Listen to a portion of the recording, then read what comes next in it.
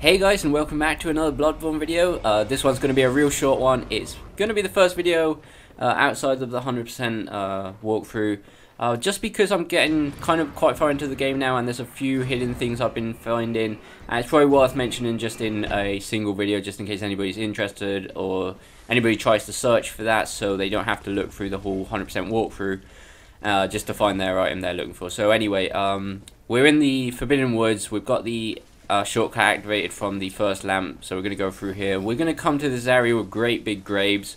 Well, what we're going to do is we're going to stick to the left. I still actually I haven't actually mentioned what we're getting in this episode, but anyway, in this episode we're going to get the Graveguard mask, as you probably see in the title anyway.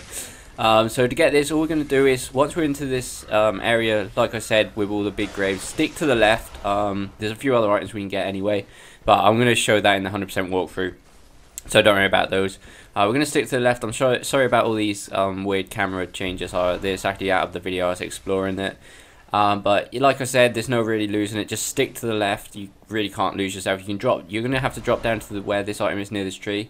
On this level, there's going to be this little enemy here. I think he might actually drop out of the tree. I'm not too sure. But anyway, to the left of here, we will see this kind of tiny little gap here. So we can clearly jump that.